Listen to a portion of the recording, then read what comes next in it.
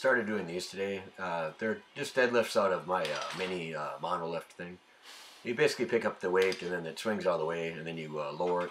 So you take advantage of the eccentric phase. Normally it's deadlifting from a dead stop.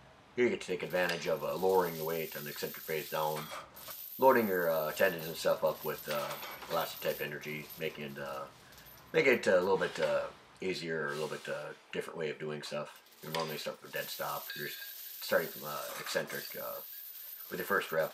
I'm adding chain and stuff like that. I'll be doing more of these next week. I just did these this is actually at the very end of everything. I did these at the close. I really was ready to quit and I just thought of this, so I just started doing these. I'll do them next week with a lot more weight and a lot more reps and stuff here. But I just do them for singles. I think that's the way to go, and with chain.